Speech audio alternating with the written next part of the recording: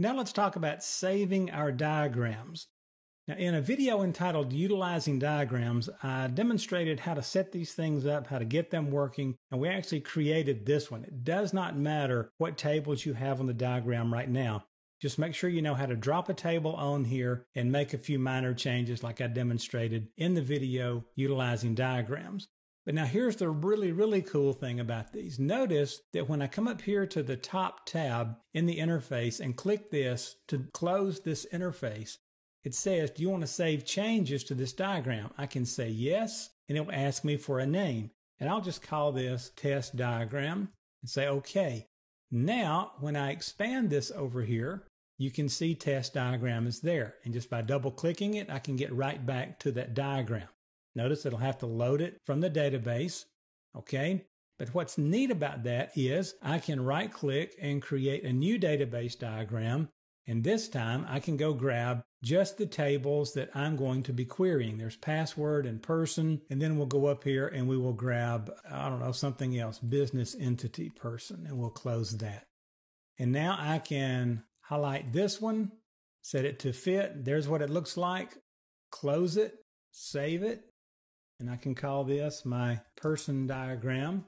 So you can see what you can do. If you're going to be coding a lot of Transact SQL on this particular database, you may want to go in and build you some simple diagrams so that you can see how the data is organized. It can really help you with your joins and so forth.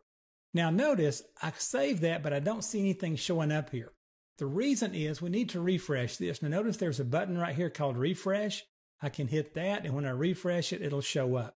If you ever do anything over here and the object doesn't show up or appear the way you think it should over here, come up here and click refresh, or you can right click on the server and come down here and choose refresh. It's the same thing. It's a little cleaner if you do it off of the button bar up here. But that is the way to save these diagrams. We can always come back to our person diagram and see what's going on. We can check our relationships. I pointed that out in utilizing diagrams, but you do need to be careful. You can delete a relationship. Now, it'll give you a warning, but you want to make sure you've had plenty of coffee early in the morning here. Don't damage your database by making changes here that you're not really paying close attention to.